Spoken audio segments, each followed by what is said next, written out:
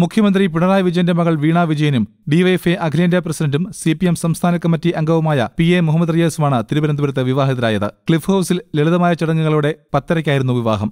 അടുത്ത ബന്ധുക്കളും സുഹൃത്തുക്കളും മാത്രമാണ് വിവാഹത്തിൽ പങ്കെടുത്തത്. ലോക്ഡൌൺ നിയന്ത്രണങ്ങൾ പാലിച്ചുകൊണ്ടായിരുന്നു വിവാഹം. മന്ത്രി ഇ.പി. ജയരാജനും കോലിയാക്കോട് കൃഷ്ണനായരും വിവാഹത്തിൽ പങ്കെടുത്തു. വിവാഹം ക്യാമറയിൽ പകർത്താൻ മാധ്യമങ്ങൾ എത്തിയിരുന്നുവെങ്കിലും കോവിഡ് പ്രോട്ടോകോൾ കാരണം ആർക്കും പ്രവേശനമുണ്ടായിരുന്നില്ല. പിണറായി വിജയന്റെയും കമലയുടെയും ഏക മകളാണ് വീണ.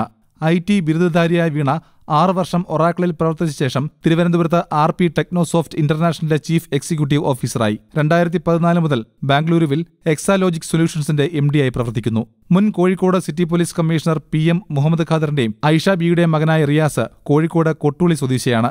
SFIയിലൂടെയും DYFIയിലൂടെയും വളർന്ന് CPM യുവ നേതൃനിരയിൽ ശ്രദ്ധേയമാറിയ റിയാസ് DYFI സംസ്ഥാന ജോയിന്റ് സെക്രട്ടറിയായും പ്രവർത്തിച്ചു. 2007 അഖിലേന്ത്യാ അധ്യക്ഷനായത്. News desk Kaumudi TV.